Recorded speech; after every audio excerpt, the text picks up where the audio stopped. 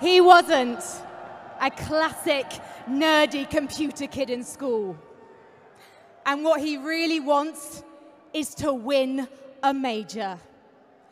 His name is Carrigan. And his unstoppable force of a team is FaZe!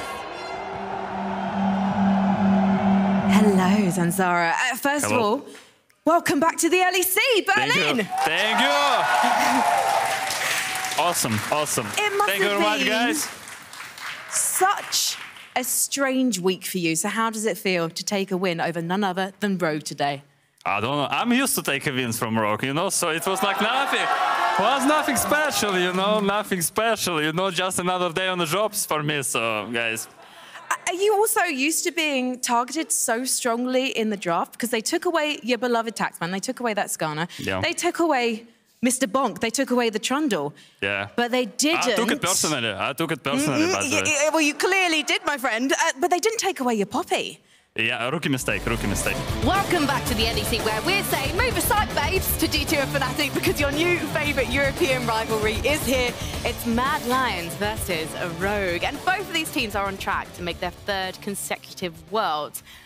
But do we want to see these teams in America, Betty? Are they going to embarrass us? Are they going to represent us well? I feel like right now I have a lot of confidence in Mad to build. But who do you want to play? You haven't answered the question. Yeah, for example, my Bond name would be Raspberry Bush.